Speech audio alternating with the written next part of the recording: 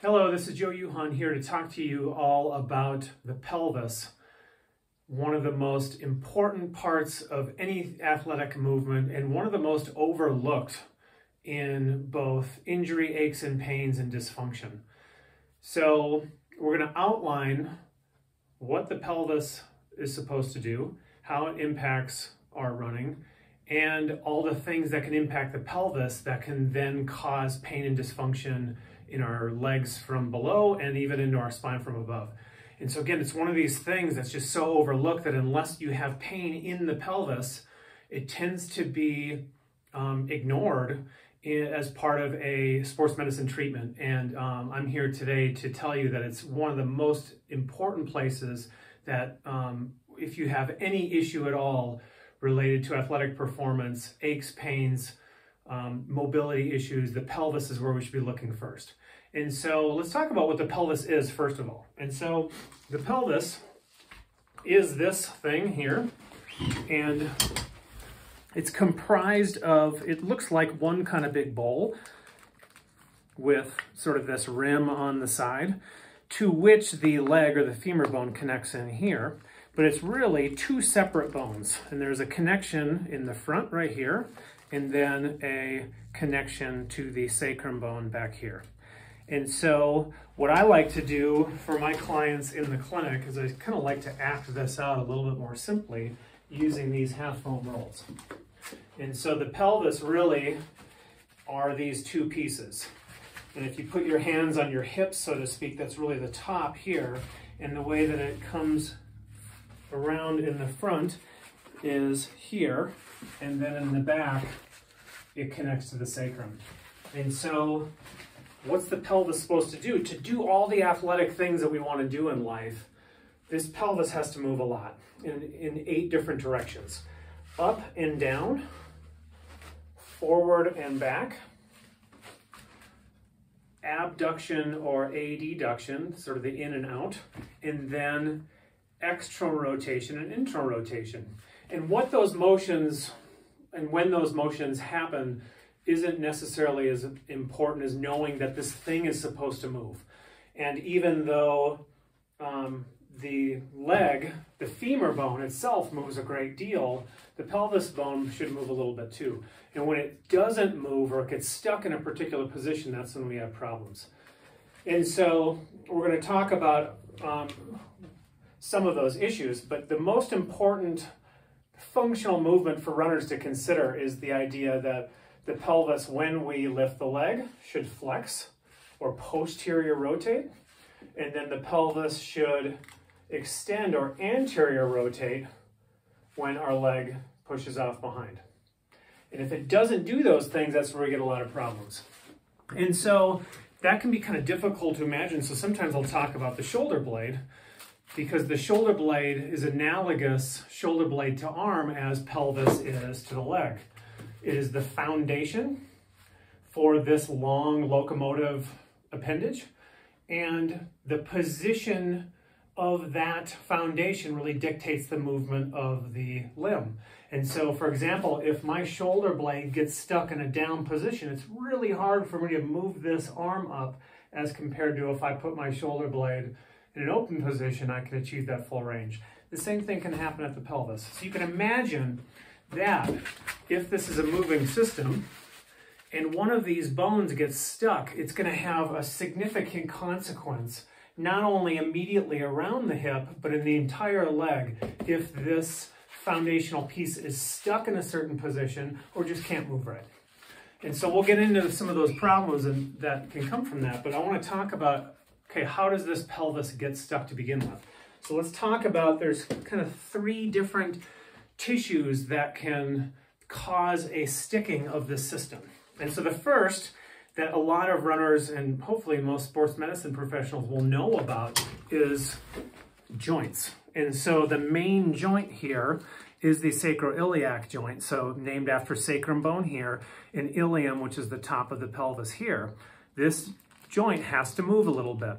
And so that's sort of the center of this small rotation that happens here occurs with sacrum on ilium. And so that can be a primary source of movement dysfunction, but not necessarily the only one. And I feel like it gets a little bit too much emphasis compared to some of the other things that can really cause this to not move right. But again, joint is one bone on the other bone. If for whatever reason this gets locked up, then that can cause this entire half of a pelvis to not move. The same thing can happen up here at the pubic joint. This also has to have a wiggle, and if it gets stuck in one position, pain and dysfunction again. Not just here, but what it does to reverberate through the leg below and the spine above. So that's joints. The other tissues then, though, that can cause this rim to not move very well is soft tissue. And so soft tissue is anything that connects around these pelvic bones. And so that can be musculature that comes down onto the pelvis. It can be fascia. It can be ligaments.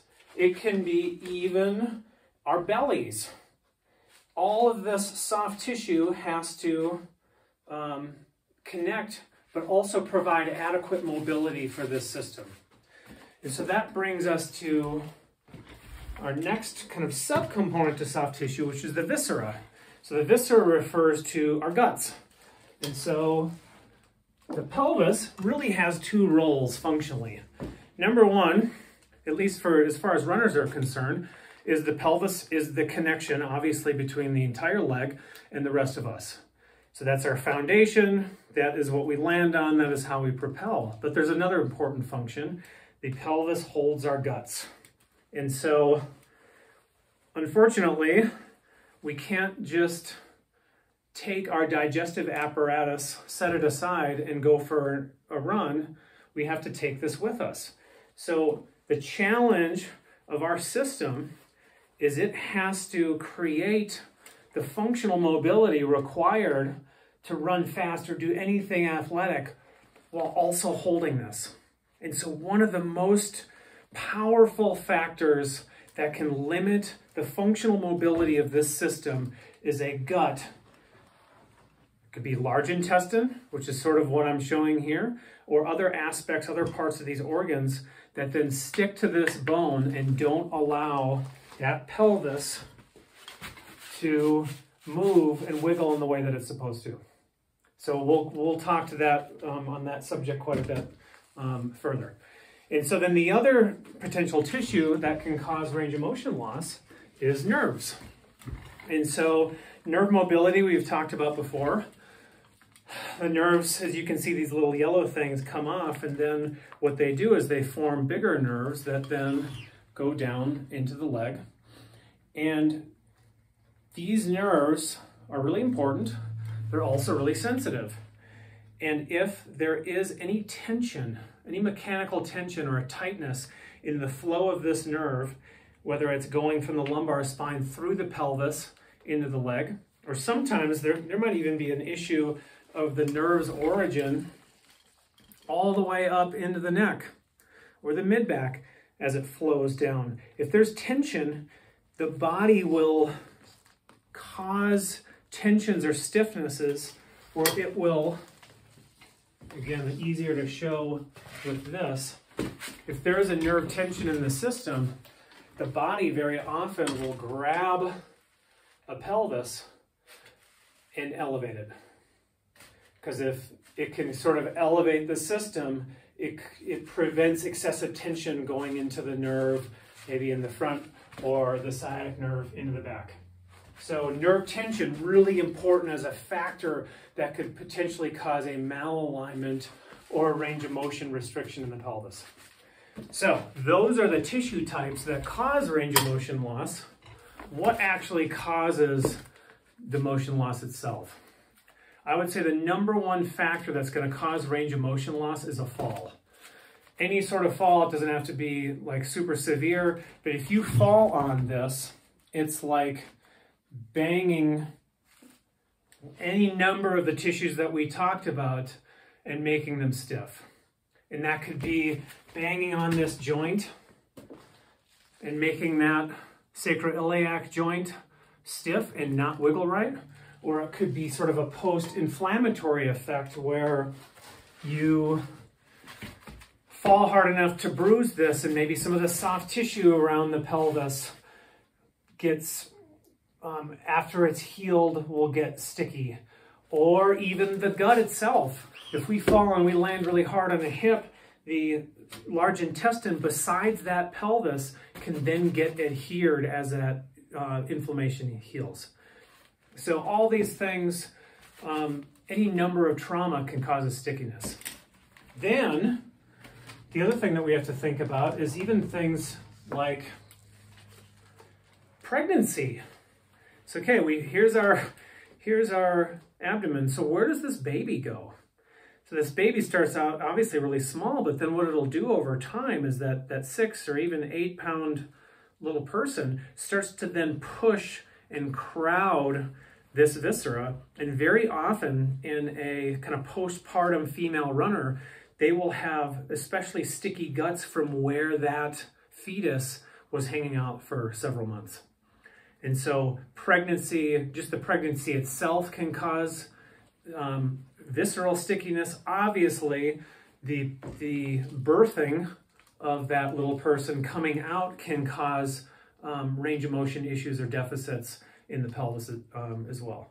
And so the last thing that can potentially do it too is any surgery in here that can cause scar tissue into the abdomen can then cause a stickiness in these bones. And then even an illness. It could be something as simple as a foodborne illness, or even food sensitivities, or if you're unlucky and get something like Giardia or a parasitic infection, that internal inflammation then can cause a stickiness and really adhere to these bones. So those are all the things that can cause range of motion loss in the pelvis. In the subsequent videos, we're going to talk about then what does that do, how does that create injuries or perpetuate injuries, and then what can we do to keep this system moving and thus prevent injury, overcome aches and pains in the legs, and keep running efficient.